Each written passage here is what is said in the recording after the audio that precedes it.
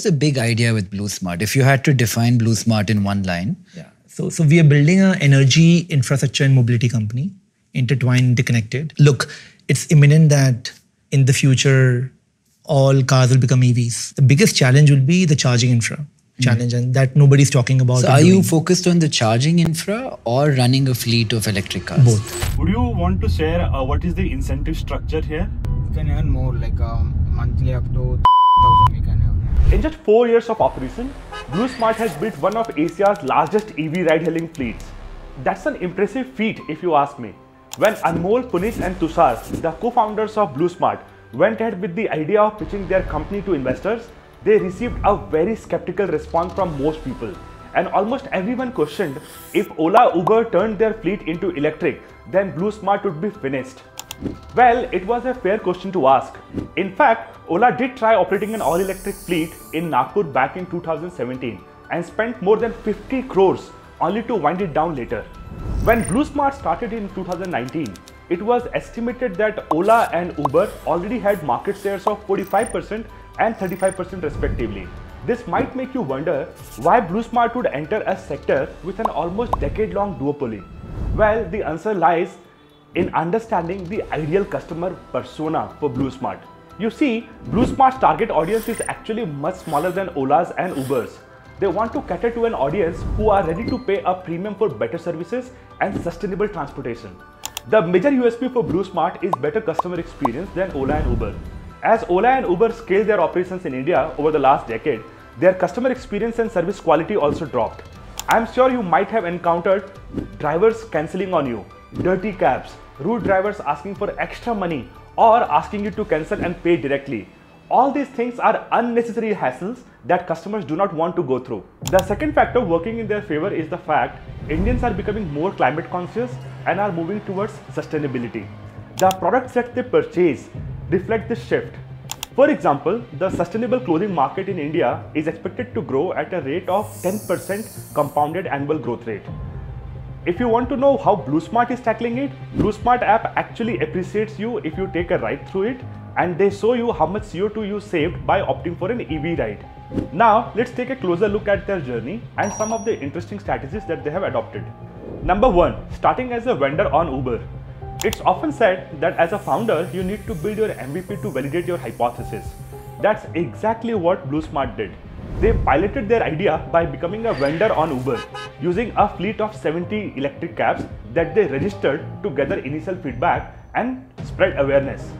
They did this for a year in Delhi, quickly realizing issues that caused dissatisfaction among users, such as delays in pickup, unexpected cancellations, and surge pricing.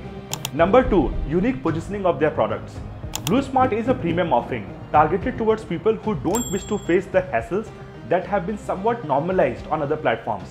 Additionally, there is a growing percentage of people who are becoming more climate and sustainability conscious, and this reflects in the choices of products that they use. Why do you drive BluSmart?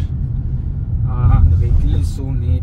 When we get the vehicle, it will be full hygienic and full neatness. Why is it very important to you?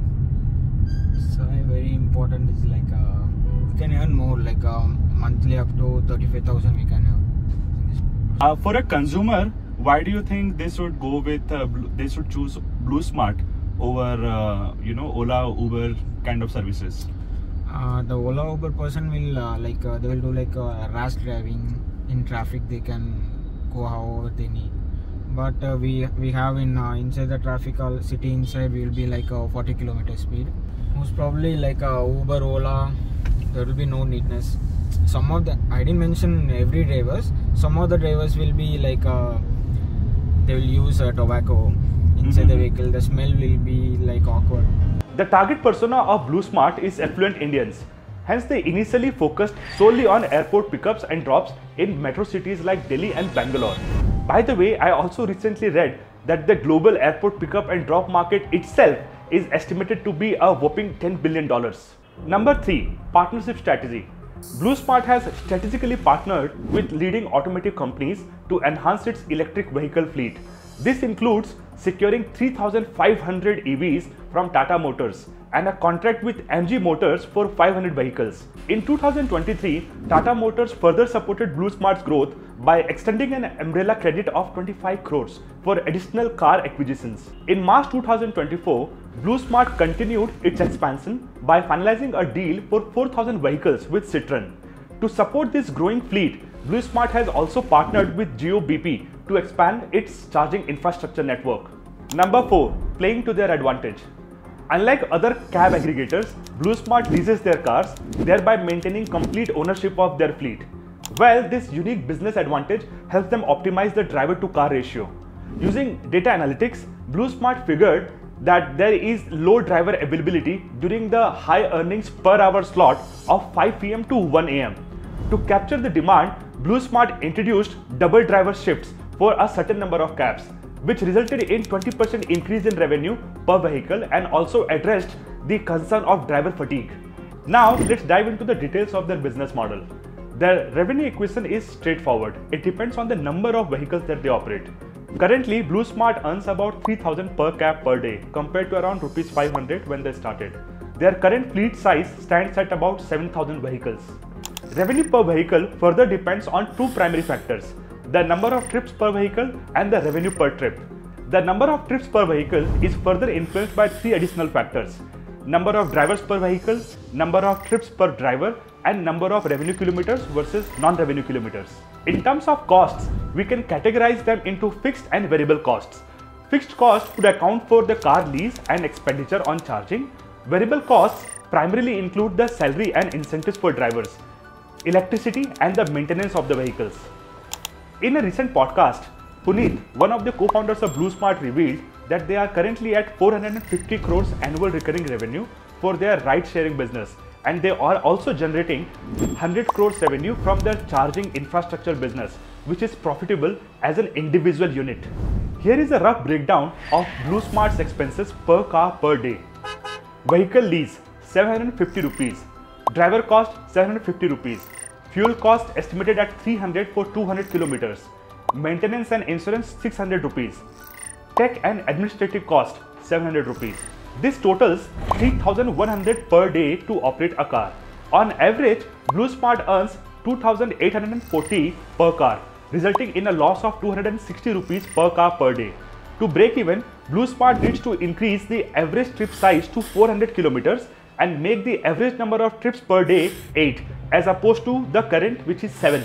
I feel this is a problem that they will be able to resolve over time as their network further builds. But until then, they also need to sustain the burn.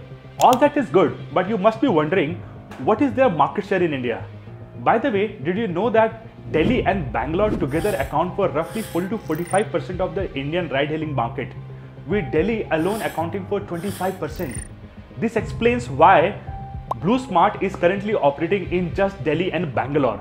At the moment, BluSmart holds a 10% market share in Delhi, which is quite impressive for a 4-year-old new entrant in the ride-hailing business.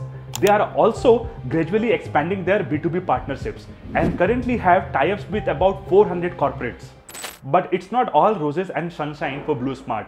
In fact, they have their own fair set of challenges. At the moment, the major challenge that BluSmart is facing is scaling their fleet size. Recently, Uber also entered the EV ride-hailing business with the launch of Uber Green, which is currently available only in select cities like Mumbai, Bangalore, and Delhi. Both Uber and BluSmart are currently figuring out ways to expand their fleets. Prabjeet Singh, president of Uber India, believes that scaling an EV fleet is both a demand and a supply issue. On the demand side, one needs to identify locations with good enough demand to deploy more cabs effectively. On the EV cab supply side, there is a bottleneck in production. Tata Motors, one of the largest EV makers in India, had a maximum capacity of only 50,000 vehicles per year as of last year. Personally, I use BluSmart not just because it is a better customer experience overall, but also because it is good for the environment. BluSmart currently claims that their EV fleet has saved 29,500 tons of CO2. The government is also advocating for electric fleets. Last year, Delhi's transport minister shared his vision for an EV-only fleet for all cab aggregators and e-commerce delivery players by 2030. Similarly, Uber also has set an ambitious goal to become an EV-only mobility platform by 2040. At Airtribe, we love talking about good products and what makes them so successful. If you are in Delhi or Bangalore, I would urge you guys to go ahead and try BluSmart and see how it compares to Uber or Ola, and share your thoughts in the comments below. With that, we come to the end of this episode of Scale by Airtribe. Don't forget to like, share, subscribe and click the bell icon to stay tuned. This is Navneet signing off.